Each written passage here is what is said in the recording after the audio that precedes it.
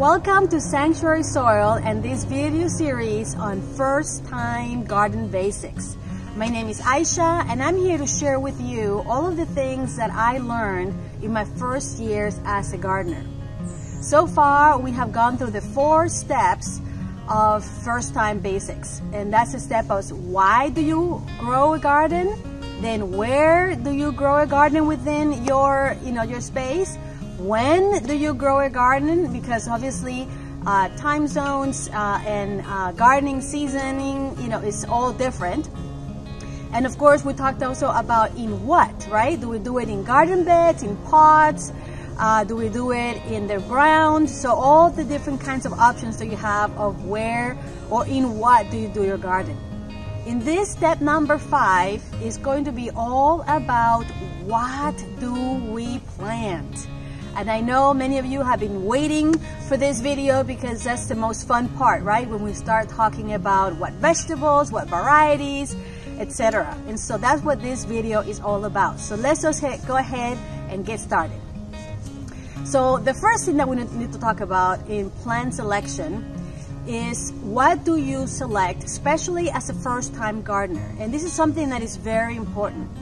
One of the things that I think I was lucky in when I did my first garden was that I just connected with a local gardener that was selling starter plants and basically a basic kit of the specific plants that most people would start with. And I think that limiting my selection in that way by someone that knew what the basics were was very helpful for me. And so my suggestion is going to be along the lines of start basic. After all, this is first garden basics. And then as you get to learn and experience it, you can expand what you plant and grow. And so the first thing that I would suggest is that you start with what you and your family will eat. One of the things that I realized that there were some things down the road when seasons came and I started planting things that we just wouldn't eat. And so things will either go to waste or will actually end up in my compost pile, which we'll talk about that in another video.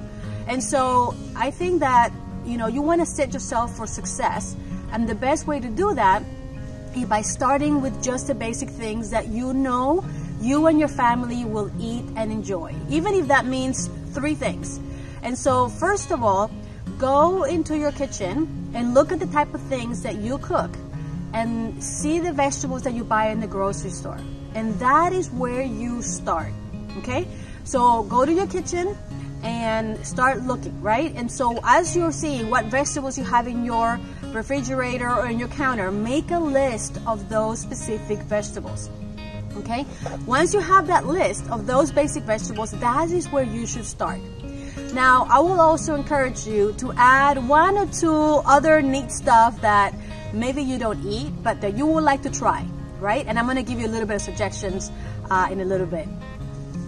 As you're picking what type of variety of plant you want to grow, just wanted to let you know and give you the heads up, there is all kinds of varieties. I mean, look at this. This is just some of the varieties of tomatoes that I found out of my little stash. I mean, you can find, of course, red tomatoes and yellow tomatoes and purple tomatoes and orange tomatoes. And then you can have high production tomatoes or tomatoes for tomato paste. I mean, the options are tremendous. Some of the things that you can, and that's not just a regular slice of tomatoes. Then you can have cherry tomatoes. One of my favorite cherry tomatoes is the Italian Ice yellow cherry tomatoes. I love them. I love making a garlic and white wine sauce with them. Again, because you want to select plants, seeds and plants of things that you're going to eat, right? And so you need to keep that in mind. Now, if you like, for example, tomatillo sauce, why not grow tomatillos? And, if you want to experiment something that you have never tried, one of the things that was one of my favorites on the last season was pineapple ground cherries. They were amazing. They are like little pineapple kisses. And they're like mini cherries.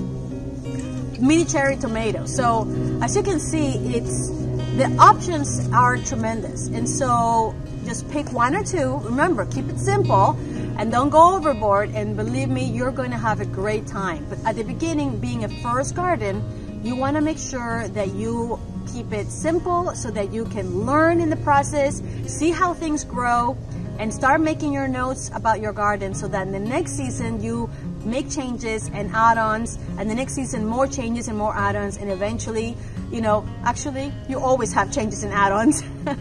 But if you do the first experience a positive one, I promise you that you're going to be happy about that. Now, the next thing that you need to think about is you want to make your garden beautiful. So even though you have selected the vegetables that you want to grow, you may want to add some flowers to it. And you want to do that for two reasons. Number one is because, like I said, you want your garden to be beautiful. And number two is because flowers attract pollinators, and pollinators will help you be more successful in your garden. Here are a few examples of the flowers that I'm going to plant this season. I love marigolds, and I love zinnias, and I love nasturtiums. And so this is the flowers that I'm going to be including in my garden this season. Okay, once you have your list, now go to your vegetable planting chart that you should either get online or in your local extension office, where it will give you a chart for all the vegetables that grow in your area. And you want to have the planting chart for your area, because that way you will have your local dates. Because remember, your growing season depends on the zone that you're in and the size of your growing season, right? When your last and first frost date are. So you need to go to your local planting chart. Once you have the list of the things you want to grow, make a note of, number one, what is the recommended seed starting date? That's assuming that you're going to start from seed some things. I don't recommend that you do that. We're going to talk about that in a little bit. But you may want to explore and try starting things from seed. And so for that, you need to know when should you start those seeds.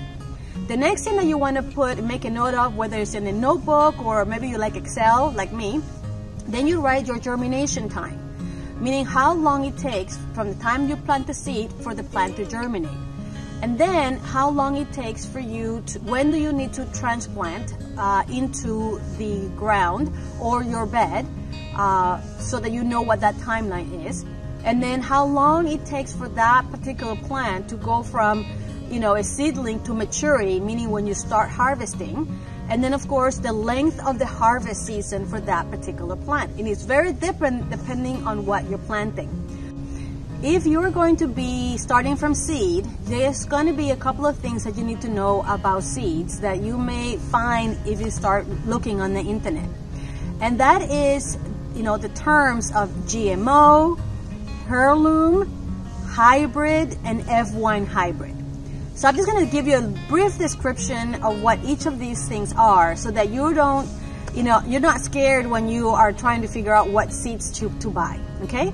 So first of all, GMO, or genetically modified, means that they are, obviously those plants are genetically modified. And this is something that you do not need to worry if you're buying seeds from a local retail store, because it is illegal in the United States. By the way, this applies in the United States. It is illegal in the United States to buy or to sell genetically modified seeds. So you don't have to worry about that. Now the term heirloom, all that means, heirloom means that it's a type of seed or plant that has been passed on from generation to generation with no mixing or no changes. That means that it is a tomato, that a type of tomato or a variety of tomato or peppers or whatever the plant may be, that has been stabilized and has been the same type of tomato through the years, year after year.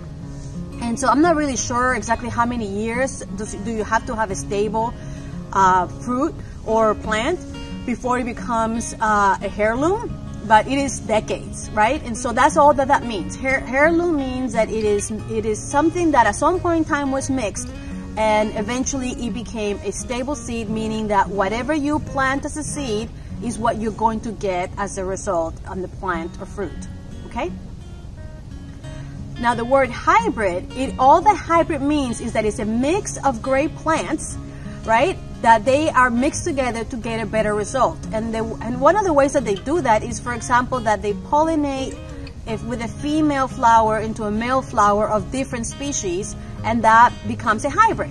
It's not a bad thing, it just happens that they just mix two different varieties together to come up with a third variety, and they just wanted to make it a little bit better. Think of it as, raising puppies, right? You may have, a German Shepherd crossed over with a Rottweiler, and when you mix them, it comes up with a different type of dog, right? That's just basically a hybrid between a German Shepherd and a Rottweiler. So it's the same thing with the plants. You are basically just mixing one with the other, and you come up with a different variety. Now, the thing is, though, that if you were to save seeds from that hybrid, the next generation may not look anything like either the one that you came up with or the prior two, but it's another mix, right?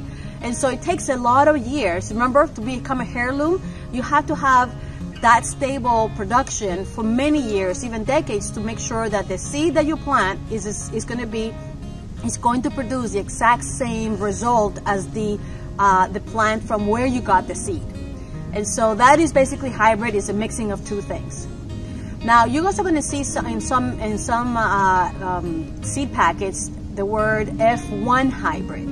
And all this means is that they have made a hybrid, a specific hybrid or a mix between two plants to come up with a specific results. Usually in the areas of pest resistance, right? So basically they just mix two varieties that they know that at the end either makes the fruits bigger, or they make the fruits a different specific color, or maybe better pest resistance. That's all that means. So when you go buy seeds, you basically don't have to worry about which ones are okay, because literally if they're buying in any retail store, they're gonna be okay. As you're selecting your plants, something else that you need to know is what it is that you are going to be harvesting from those plants. So for example, you're going to have actually three possibilities. You're either going to be collecting their leaves, you're going to be collecting their fruit, or you're going to be collecting their roots. For example, in the areas of leaves, they are lettuces, Swiss chard, kale, right? So whenever you're growing that, what you're doing is you are harvesting the leaves. So that is what you harvest to eat. When it comes to fruits, those are things, is a plant that then produces flowers, and the flower becomes the fruit that you collect. So for example, tomatoes, peppers, okra, right? So these are the plants that grow, and then the flowers become the fruit. And then the third one is roots. And roots are, you're going to plant this, and what you are going to be actually harvesting are the roots. That is basically carrots, beets, radishes, potatoes. Well, actually, potatoes are actually tubers, which is a little different, but I don't want to make it too complicated. The reason I want you to know that is because when we go to the next step of planning your garden, these are things that you're going to need to consider. And so as you're thinking, what are the plants that you want to grow in your first garden, not only do you want to select the things that you know you're going to eat, but then you need to really learn how you harvest those things, because especially if you only have a limited size garden, then how they grow is going to be very important. Now I'm going to go in a lot more detail in the next step of planning, okay? Something else that you need to think about when you're thinking as to what to plant in your first garden is, do I start seeds, or do I plant starter plants? And I mentioned that for me, I started with starter plants. That was, I think, the best choice for me, and I think is the best choice for any first-time gardener. That way you take out the whole learning curve of growing from seed. Trust me, it's a whole art, and once I have a detailed video on it, you can look at the tutorial, link in the comments of this video. So where to get these starter plants? I will tell you that they are everywhere, right? They are in grocery stores. You can find them in places like Walmart. I found it in my Kroger this last year, hardware stores like Home Depot, they always have starter plants.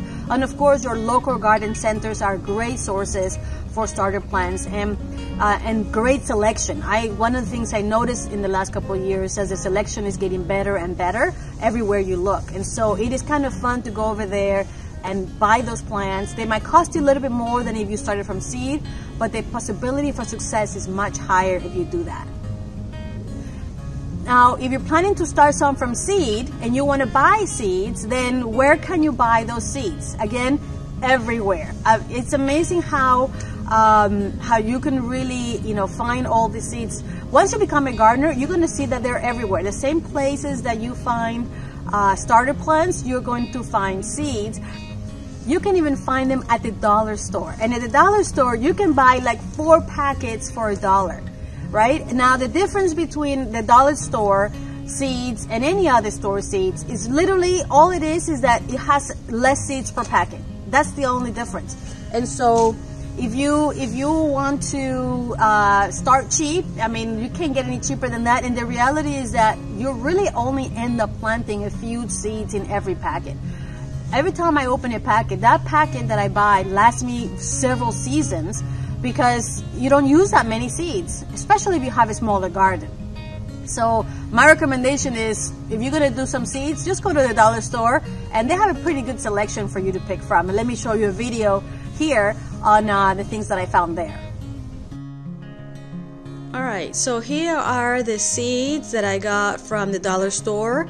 Remember, there are 4 packets of seeds for $1.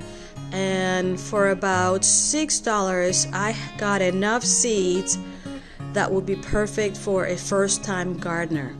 Obviously, you had the basics with carrots and radishes and tomatoes and squash and spinach and lettuce and cabbage.